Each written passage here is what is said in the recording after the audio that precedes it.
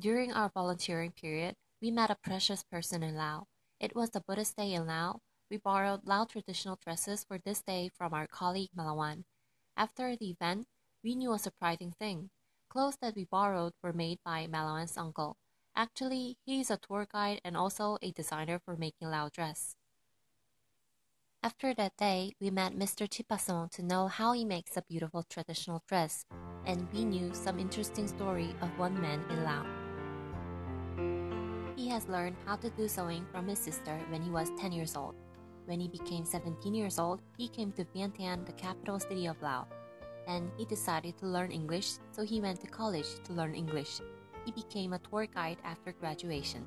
It was 1992. In that time, as a tour guide, he met a Japanese designer. The Japanese suggested him to learn more about making more difficult clothes. After that, he decided to learn how to make the clothes more deeply. He studied for 3 months. Sometimes he had to absent the class because of guiding work. Finally, he opened a shop in 2013.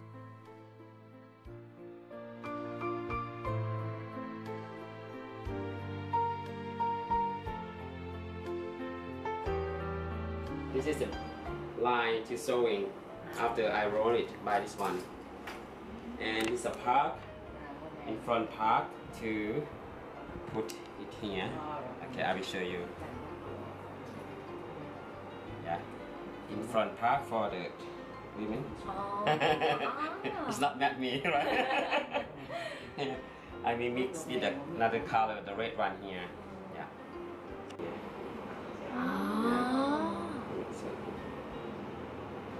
Another piece connect to this side. You learn sewing?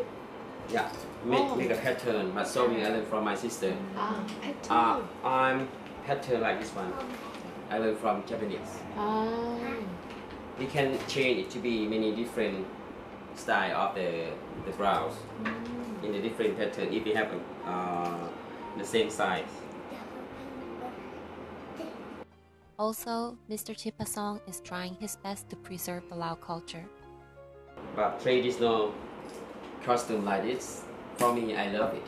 I don't know why. Maybe I'm very own. I love it. That's why I try to teach the young generation how to preserve the culture.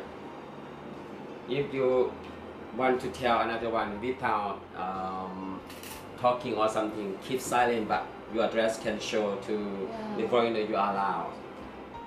Lastly, he told us about giving culture in Lao. Give and take. We work 8 hours, but we learn to give and take only.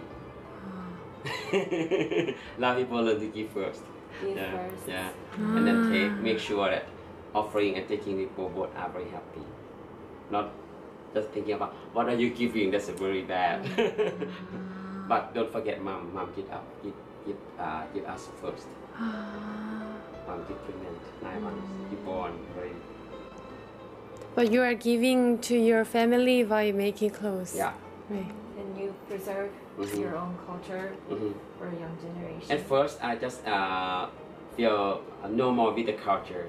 But when I work as tour guide, I learn about the region. I learn about the culture. Make me a little bit serious to teach my nephew, my niece here. And then the culture, I made it like a clothes. There is no clothes. I love it after that. But normally, mom, grandmom taught me very well about it, the culture because they made it before. But in my family, it's only my one older sister and myself can do this one.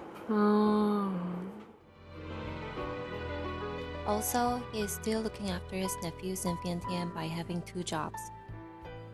In addition, he is supporting Lao people to remember their culture through making clothes.